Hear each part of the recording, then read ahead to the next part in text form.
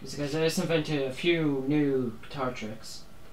You could do these with natural marks as well, just to let you know.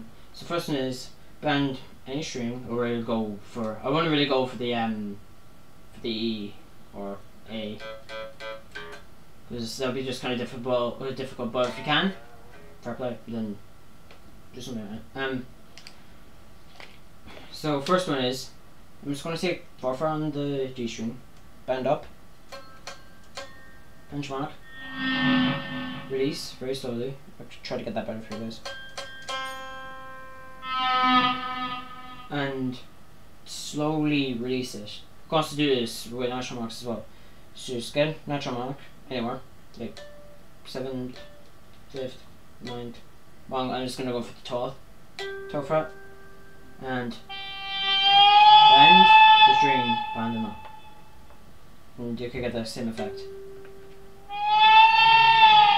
Maybe even slightly better. And the next one is a double stop bend.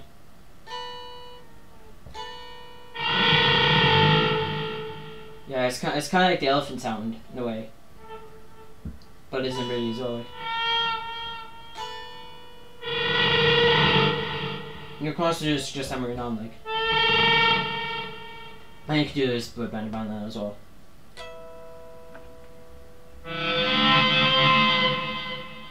But I'm thinking it would kind of be best if you like get a harmonic somewhere else, then